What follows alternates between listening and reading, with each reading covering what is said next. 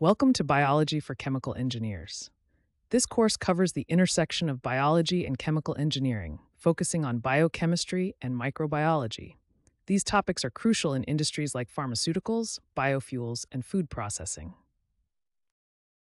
This chapter explores biochemistry, cell biology, and microbiology, focusing on how biological principles apply to chemical engineering. Applications include fermentation and enzyme reactions in various industries. Biochemistry studies chemical processes within living organisms, focusing on metabolism, enzymes, and biomolecules like proteins and carbohydrates. Its applications range from drug development to biofuels production.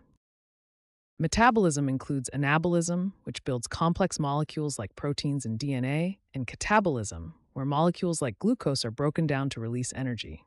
ATP, or adenosine triphosphate, plays a key role in transferring energy within cells. Enzymes are biological catalysts that speed up reactions by lowering the activation energy.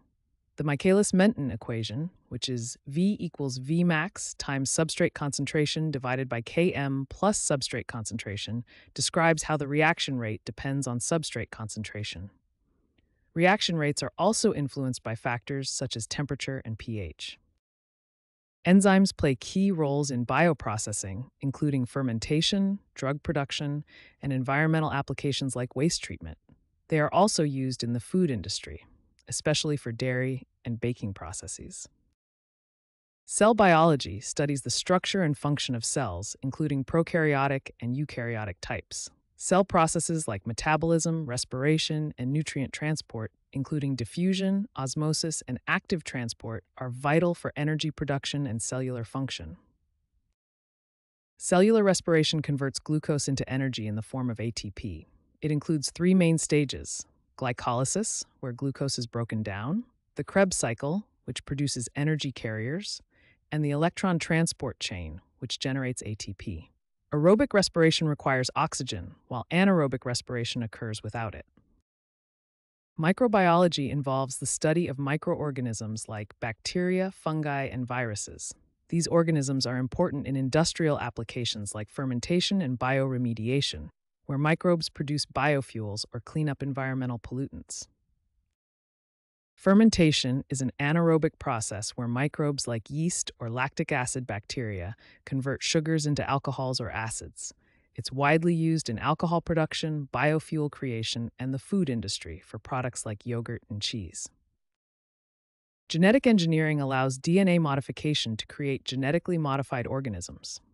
It's widely used in chemical engineering to produce biopharmaceuticals like insulin and vaccines, and to develop custom industrial enzymes.